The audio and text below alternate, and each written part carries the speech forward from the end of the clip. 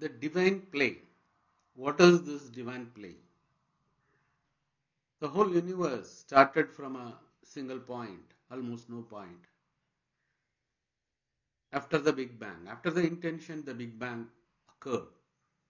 The single point, the supreme intelligence wanted to express itself. The thought of it made the Big Bang, and since then it is ever expanding.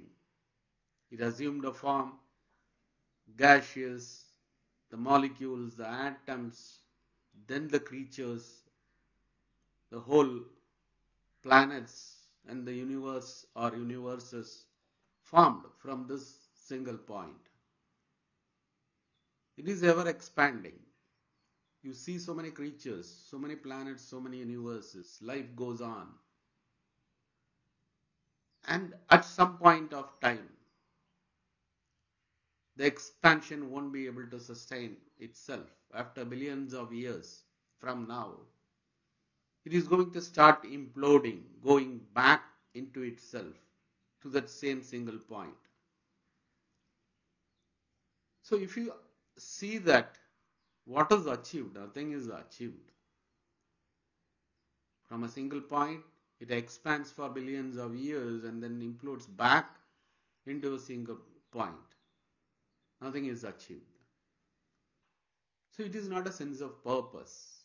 It is a play, divine play.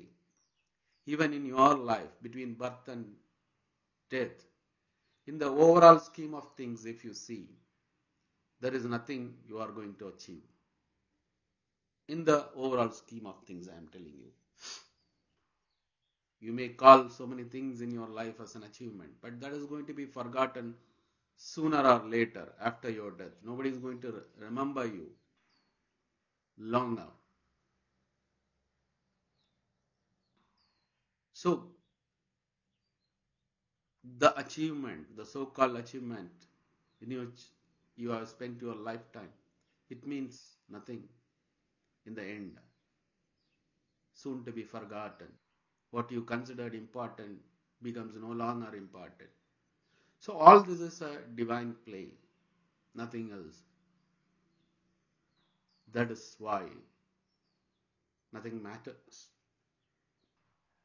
Do what is in front of you seriously, sincerely, that's all.